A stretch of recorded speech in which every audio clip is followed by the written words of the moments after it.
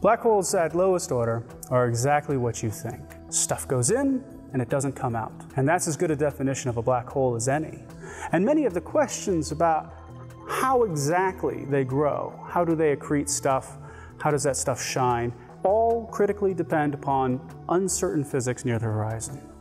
And right now we just extrapolate. And for the first time, we're going to be able to check. For the first time, we're going to be able to validate, or even more exciting, maybe invalidate some of these ideas about how black holes operate in practice. And that's going to happen because we have this brand new resource, the Event Horizon Telescope.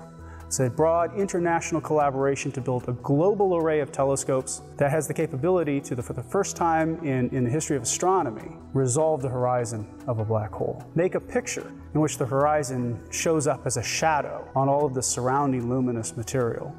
And to do this, this necessarily has to be the highest resolution instrument in the history of astronomy.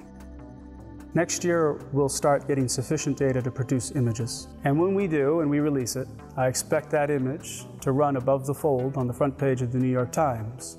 Because the EHT is developing so rapidly, we need to have large numbers of people working in concert in an organized fashion, being prepared to understand what it gives us. So Perimeter already has a strong focus on black hole physics, and I think is one of the best places for black hole physics in the world today. And that means it's a fantastic place to perform EHT analysis. And so we have this opportunity now to play a significant role, a substantial role in the Event Horizon Telescope project. We're not going to build another dish. We're not going to build a station somewhere. That's not what a theoretical physics institute does. But what we can do is we can take that data and we can turn it into science.